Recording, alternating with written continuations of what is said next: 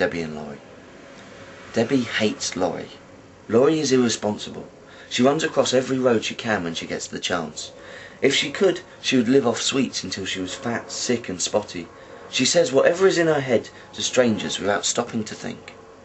Laurie is selfish. She yells if she doesn't get what she wants.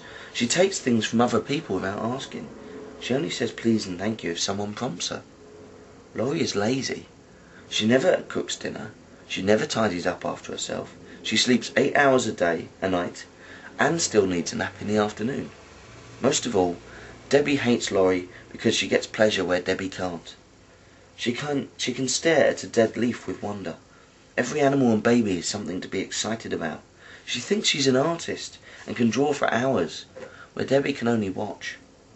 Yet still Debbie tucks Laurie in at night, and sings her songs, and tells her stories. Still she changes her nappies and gets her dressed. Still she praises each squiggle as a masterpiece, and each properly formed sentence as the epitome of eloquence.